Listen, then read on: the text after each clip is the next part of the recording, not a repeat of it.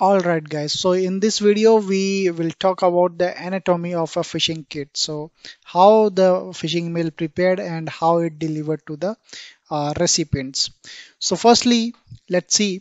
The first thing is that the legitimate website is cloned. Let's say facebook.com, right? I have cloned one of the uh, website, that is facebook.com. Okay, now the login page is changed to point to a credential stealing script. Now what I have done, so the facebook.com, I have just changed the script and I run one of the script that the login page of the Facebook will reload after giving the credential, right?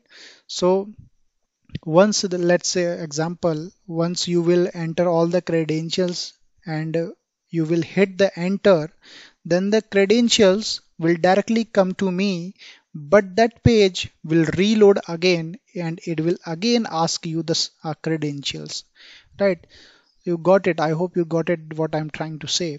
Okay, so in the third point, what I will do, I will just modified file, those files, right, are bundled into a zip file to make a phishing kit. So what I will do, I will just zip it, just to, you can say, make it sizable, very in a small size, because in the server, after uh, going after the in the server, it will unzipped.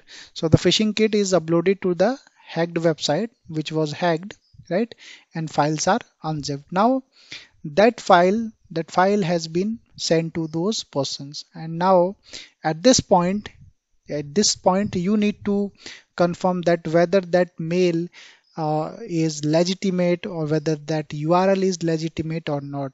So as an analyst, you need to think about that.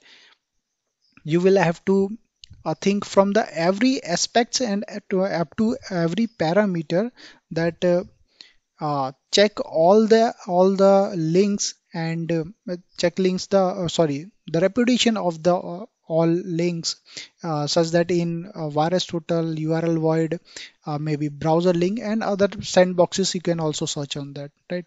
So after knowing that whether, yeah, it's whether what's the reputation of that mail, you can decide whether it's legitimate or phishing one.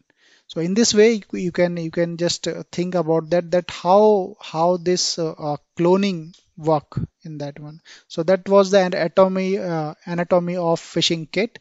I hope you understood. So we'll meet in the next video. Bye bye. Take care.